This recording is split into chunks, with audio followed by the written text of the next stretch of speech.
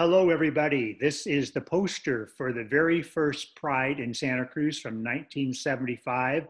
I'm David Payne. I was one of the organizers of that week.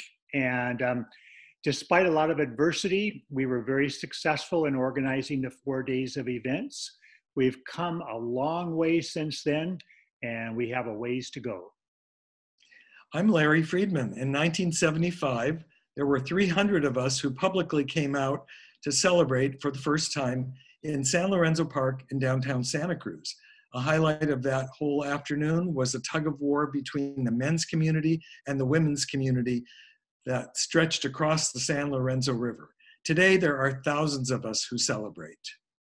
I'm Dan Dickmeyer, and we organizers of the 1975 Pride event wish to join with you in celebrating the 2020 Pride event. And nothing can stop us now. now.